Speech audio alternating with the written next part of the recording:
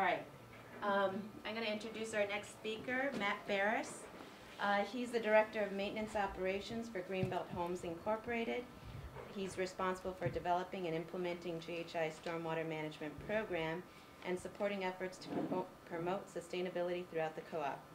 He has led efforts to encourage rain barrel usage in Greenbelt and designed and implemented numerous bioretention rain gardens in the community. Prior to joining GHI, Matt led watershed education and restoration programs for the Potomac Conservancy, a regional nonprofit dedicated to protecting the Potomac River watershed. So Matt's going to talk about GHI's rain barrel program and storm management activities. This presentation, some of the content I have here has already been covered, so I'll probably move through a few of these slides a little quicker. And I'll try to touch specifically on some aspects that are requirements for GHI. We are a 16-member housing cooperative here in Greenbelt on about 250 acres of land. The community was built in the 1930s and 40s as a Roosevelt New Deal project.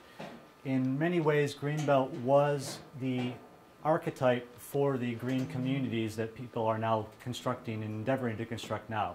It is designed around a walkable community, very pedestrian friendly, clustered home development, and a lot of green open space. So it's really the model for that is people are all excited about now in new development. But being a very old community, it also has a lot of very old stormwater challenges. And so over the last few years, we've been trying to work to implement some stormwater management practices here in Greenbelt to deal with some of those challenges. I'll also in this presentation talk a little more generally about rain barrels and other rain harvesting practices that could be applicable to other folks. Again, this is what we're going to do, talk about rain barrels, why they're important, the mechanics of ordering one if you're a GHI member, as well as how to install and maintain them. And like anything, getting them put in is the beginning of the adventure. You have to make sure that you're able to maintain these practices for their continued use and effectiveness. We've already talked on this briefly, but I'll touch on it just to reiterate.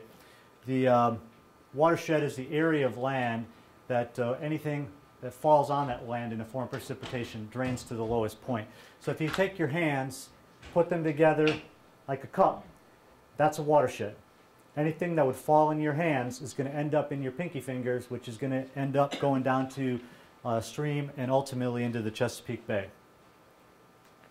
We've seen this slide already, but I want to iterate one or two points that were glossed over.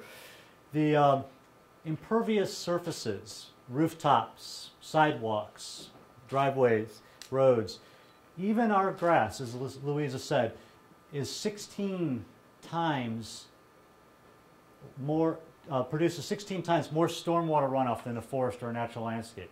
So think about that. 1 gallon of water that falls in the forest, you're going to have 16 gallons worth of that type of runoff, that 16 times that percentage that falls on your rooftop, ending up in the stream. The reason that happens here is in the forest, yes, you have vegetation in your lawn, there's grass in your lawn, but in the forest it's thick layers of compost, leaf litter, very uncompacted soils that water just quickly percolates down through. In our lawns, even the best installed lawn, the best rototilled garden is going to be compacted to a certain degree more than you would have in a natural landscape. If you've had your home as a newer construction and it was built when they brought backhoes and other equipment up around to dig your foundation, that itself has probably compacted the soil around your building. 50% of that compaction happened during the time when your home was constructed. Why is that important? We talked a little bit about the pollution, but this is an interesting set of percentages to pay attention to here. In a natural stream corridor, like on the left here, you have about 5% impervious coverage, just a little bit of hardened surfaces. As those percentages increase, you see the damage to the stream channel itself. So consider this was Indian Creek or Beaver Dam Creek or any of the small streams that will flow through your neighborhood. Even a small increase in impervious surfaces, up to 8 to 10% of the watershed, you start to see downcutting of that stream channel. Once you get to 20%, the photo is not a very good one here, but that pipe coming out of the ground there, The soil from that stream bank has eroded back 6 feet already. This bank is 8 feet deep. That normal stream channel, that would be a few inches to a foot, gradual slope. It's a steep embankment. As your impervious surface increases, you start to see erosion of the banks such that trees are falling into those banks now. And then you get down to our urban landscapes. We've given up on trying to maintain a stream corridor. We've put concrete in that stream. That concrete was put in there because it was an engineered solution to keep that sediment from washing out and from that land from eroding out. This is a sign of failure right here of our urban streams. And what that means as far as stream quality is the impervious surfaces across the bottom, these numbers increase, the quality of that stream is severely impacted. So you can get up to 10% of impervious change. After that, you start to see impacts on that stream. That means the water quality diminishes. Your bugs and aquatic insects that live in that stream that feed your fish, the base of your food chain, they start to get impacted. Once you get above 25%, you're seeing some severe problems and moving towards the point of no return. Talked a lot about the nutrients, sediments, and other nasty things in there. A little touch on water quality again. You know, as that water column gets changed by sediment coming in there, you don't have the healthy ecosystem anymore. The light's not getting down to the bottom. Your aquatic plants can't breathe and respirate as well. And then all these other problems that continue to get into the watershed system. Ultimately, it affects our streams, but it gets down into the bay and ocean systems as well. Now, fresh water is really a key piece of this. Our planet, we sometimes might forget, is 70% water. Our bodies are 70 to 80% water. But of that water on the planet, only about 2.5% of it is fresh water. And so if we are polluting that fresh water in our streams and in our groundwater, we're really in trouble. And you look at where our water use goes, about 10% of that water use, fresh water use, is in our household, and about 40% of that 10% we use for outdoor irrigation, watering our lawns, things of that nature. Agriculture is a huge usage of our fresh water, and much of that water ends up being wasted in runoff or evaporation. And then there's some industrial usage as well. And their predictions are by 2025 we're going to have 2.8 billion people on this planet, and we are going to be in severe water scarcity. We already have regions of the world where that is the case. So why a rain barrel? Okay, first of all, rainwater that falls on our land does become a problem, but it's also right now for us, it's free rainwater. So if you're a gardener or you're doing anything in your landscape, why would you want to turn on the tap and have to pay WSSC to water your plants when you can collect it? More importantly, the water that you're getting from the heavens is actually going to be better water. It's not chlorinated, it's not treated, it's going to be better for your plants. So you save money on the water bills, you help your plants, and you do get this added benefit of reducing the runoff to the streams. So we talked a little bit about rain barrels already, but they come in all shapes and sizes. A lot of different kinds, some that are commercially available, some that are made and repurposed, like the ones ICPRB is putting together here. Now, when GHI started getting into the rain barrel promotion ideas, we are a HOA of sorts, a housing cooperative, and what was really important for our community was that the barrels had to meet a certain aesthetic need and a performance need. The community has standards and covenants on how things are supposed to look, and the concern was that they didn't want a bunch of mismatched barrels throughout the community of 1,600 homes where every single house had a different looking barrel. So working with that guidance from our architectural review committee, staff worked to try to identify a couple of barrel types that would meet the aesthetic needs of the community, but also the performance needs. And I'll talk about the performance in a minute. So when we originally started the program, we selected 2 different barrel types that met the criteria. The one on the left is called the Rain Box. It's a commercial product manufactured here in Maryland. And this, which is about a 60-gallon barrel, you'll see it's a square barrel, very similar in size to these guys. And then the Riverside barrel on the right-hand side, commercially developed barrel, actually originally was manufactured by a firm in Toronto. They have a very progressive rain capture harvesting system in Toronto. And this particular barrel is 132 gallons, so it's a fairly significant barrel as far as the volume it'll hold. The RiverSafe barrel, produced by Riversides, is the company who makes it. It is actually a not-for-profit entity based out of Toronto that promotes rain harvesting practices, much like the programs you've heard about today here in Prince George's County. That particular barrel is 132 gallons. Basic footprints here. But I'm going to touch on a couple of design features that are really important to consider. The overflow coming out of these barrels. As you all know, Maryland storms aren't these nice misting Seattle storms where it rains gently for a long period of time. Our storms come and bam, they're on us. So I'll talk a little bit about volume in a second, but when you have a flashy storm event with a lot of water coming at once, if your barrel's full, that water is going to need to go somewhere quickly to get away from the foundation. So we specified a minimum 1.5 inch overflow on any barrel that would be installed in GHI. The idea is an 1.5 inch pipe would be able to have a sufficient capacity to evacuate that extra water from the barrel when they fill. These ones have a 2 or a 4 inch overflow. Obviously, the bigger the better because it won't back up. We also, it's important to figure out how you're going to get the water out of your barrel for use. Both of the barrels that we looked at, we wanted a connection on them that would take a standard 3/4 inch garden hose so you can easily water from the barrel. And then a filter that we'll talk about in a second is important not only to keep debris from your barrel, the leaf, the little whirligigs from the maple trees and everything else, but also these, as a big source of water, they could be a mosquito breeding ground if they're installed incorrectly and can't perform where you need them to be. So we put in a requirement for a filter that meets those criteria. Riversides, they happen to come in a number of different color options. This is actually a little old, but they a lot of variety on that. Now, these barrels here, you'll see today, have holes in them at the top. That's for the water to get in, but it also gives you the ability that if this barrel is filled up, that water will freeze, and it freezes, it's going to overflow and not split the barrel. The barrels that we have specified in GHI actually have some free room at the top, so as that barrel freezes, the ice expands and you're not going to have the barrel explode.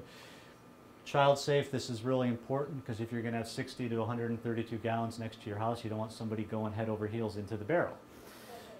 So some sort of sealed lid is really key. And a filter is really important to keep those mosquitoes out. A 500 micron filter is a very fine mesh that is fine enough that mosquitoes are not going to be able to lay eggs through your filter into your barrel. The mosquitoes will lay eggs on the surface of any water. They don't need much more than a teaspoon. So you have to be able to have some mechanism to keep those eggs from touching a water surface so they don't breed. In some cases, it's also not a bad idea to consider keeping a close eye on your barrel to make sure that you don't have any extra water that is outside of the filter where mosquitoes could get into. And there's some practices you can look at for that as well. But for ours, we also look for, is it easy to clean and operate? This is a good example. You could easily scrape your hand off the top of the barrel to get the leaf litter that's inevitably going to be there off. The barrels that we specified also have a little filter on top. And then, as I said, size for Maryland rains is really important. And we'll see why in a second here. This is the math of rainflow. We have all this information is on our website as well, so you don't have to worry about writing it down. But basically, a 400 square foot roof, just as an example, you want to take that area, measure by the number of downspouts you have on that roof. Let's say this roof assumes that you're going to have 200 square foot per downspout, for instance. If you get a ½ inch of rain on that roof, each downspout is going to deliver 57 gallons of water in a ½ inch of rain. In a 1 inch rain event, you're going to get 113 gallons off of each of those downspouts on a 400 square foot roof. If you think about the size of your home, you go up and increase those numbers. More typical home, 800 square foot maybe, thereabouts for a rooftop. Figuring 4 downspouts on an average roof like that, that's going to be about 200 square foot per downspout. That gets you right around that same math. And why that's important is then you want to size your barrel such that it can actually keep up with that downspout's flow. A 1-inch rain event is not all that atypical here in Maryland. And so if you get a 1-inch rain and that barrel's filled and you know you got 3 more days of rain projected, your barrel is going to be at capacity and you're still going to be getting rain coming into it, which is really why the overflow, this one's designed with a hose that comes out of here. In general, if your downspout right now is going to the grass in your yard, you're going to want to be able to return that overflow to the grass in your yard on a splash block directed so it gets away from the foundation of your home. If your downspouts right now go into the ground at your foundation, you're going to need to look at how the land in your yard flows. If your land is very flat, you really don't want to put that extra rain straight on the land next to your foundation. Why? What happens if you get water near your foundation? Gets into the house. Exactly. So you really need to think about, if you're managing stormwater on your property, where does it go beyond your practice? If your rain barrel is your practice, you're going to capture what you want, but where does the extra go? You have to think about, can my landscape sustain it? Should I put it back into the downspout if it's overflows? There's not a right answer. You have to look at your property. And this gets to thinking about how you're going to install this barrel. So you want to site the barrel where you plan to use it ideally. If you have a lot of downspouts around your house, but only one area that you garden or that you really are landscaping in, that's probably the best place to put a rain barrel for starters, because that's where you're going to use the water. A firm foundation that was brought up earlier is very, very important, because you don't want these barrels to be on an unlevel foundation, so when they fill it up they're going to tip over, where they're going to be a dead load of up to 1,000 pounds or more, where the foundation can't support that. You don't want to put these things on a milk crate, for instance, and then have your barrel fill up with water and then collapses. We will also require, and I think there's some debate about this in the rain harvesting universe, but we feel pretty strongly that using a hard pipe connection is really important. Everyone's seen these sort of flexible accordion pipes that you can get from Home Depot and Lowe's, and people will attach them to your downspout and then just sort of lean them over the rain barrel. It works, but what happens when the wind blows? What if that downspout gets blown by the windy storm and then that water that's coming from your rooftop is not hitting your barrel but splashing all over the house? So we recommend a hard pipe connection. In other words, taking aluminum connection from your downspout, putting aluminum elbows in, and directing it into the inflow of your rain barrel, so that way it can really hold up to the weather events. And then where that inlet comes in, that downspout diversion comes in, you don't want it coming tight up against your rain barrel. Any ideas why? Well, it will splash off, but what comes down your gutters and downspouts in the fall? Leaves. Yeah, lots of leaves, right? You want to be able, when that rain comes in and elbows and turns down in, you leave a gap so you can just easily pull any leaf litter that comes out of those downspouts out. Otherwise, it packs up in that downspout above the barrel. And so your rain barrel that's supposed to be harvesting rainwater is now basically just cemented in with leaves, and the water is overflowing your gutters and coming down your windowsills.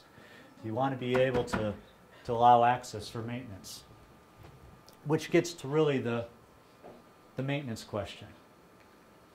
So you've installed your barrel, you're excited, you're collecting rainwater, you got 200 gallons in there, and you're like, yeah, it's free, I'm ready to put it out in my garden.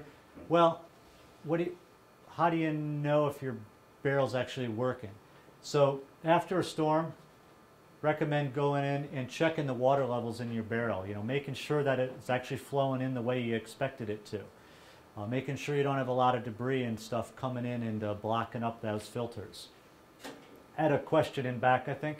No, I just wanted to let you know that I was doing most of the barrel talk today and all the Okay, okay. I was hoping that you were going to cover the GHI Yep, requirements okay. and what the GHI people need. Yep. Okay. Well, I'll save this for the other speakers here, but generally it is the barrel. I will say, as a closing on this point, you don't put them in and forget them.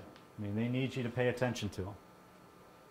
As far as GHI goes, GHI does have established rules and requirements for its barrels. I brought a printout of our website here that has the details for ordering and installing a barrel with as well as some frequently asked questions. We have a permit process that GHI does require for its members. This essentially is an application form that looks at a couple of things. The size of the barrel that you're planning to install, the type of the barrel you're planning to install, the location you're planning to install it. In GHI, most of our downspouts are shared downspouts between two different townhomes. In those cases, we require a neighbor consent to make sure that your next door neighbor is on board with the idea of you put a rain barrel on that shared property line between the two units. In that case, it really has allowed for some opportunities for neighbor cooperation. I've seen a few situations where people have shared the cost of the rain barrel install because they both share the rainwater that comes from it. We also will look at the footing and the foundation and the return to storm drain connections. These are all required in GHI because GHI, as the co-op, is responsible for the building structure of our homes. So we want to make sure that the barrels are installed in a way that doesn't cause a real problem. The rain check program that you heard about today is eligible for GHI members. The way I would envision that this program would roll out for GHI members is you would apply to install a rain barrel in GHI first. It is reviewed by GHI staff, and once approved, you could take that application to the county and say, look, we're going to install this barrel, and can I get the rebate? GHI does offer a bulk purchase program of the rain barrels you saw that we had here for our membership. So we maintain a list of folks who are interested in buying these rain barrels, and then a couple times a year we'll make a bulk order on volume. But both of these manufacturers are also producing barrels locally in Maryland now, so you can go straight to the manufacturer on them for ordering.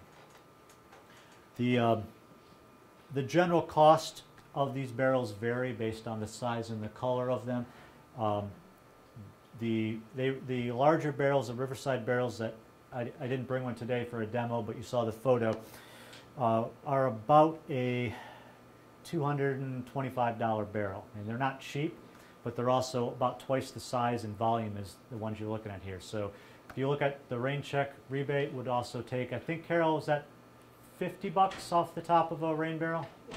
These barrels, there's a couple aspects of maintenance. One is to make sure if they're full and not overflowing, which that overflow should help, right?